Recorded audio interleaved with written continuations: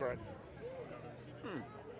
it was nice to be back in the race, and yeah, feeling feels good to be back racing. Was that like a classic style stage today? Yeah, I guess it was, to be honest. It was the start was full gas. I was in the big move, and then it came back together, and literally just as we set out the next move went, and I was just hesitated for 1 second and missed it. But then came across after the sprint, and it just felt good to be racing.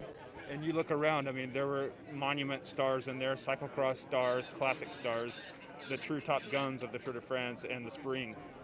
Yeah, I mean, there certainly were some guys with some kilos on me. That's for sure. So it was, needed a few bigger hills to play into my advantage today. But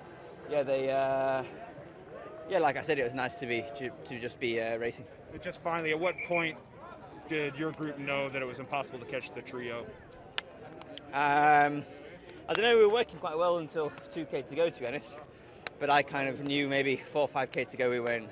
They pulled out on us, so they're pulling out on us on this last part. Then we're not bringing that back unless they were looking at each other. But after yesterday, I think these guys, Mate and Asgreen, they know how to win from a break. I don't think they would mess around for too long at the finish. Thanks, Tom.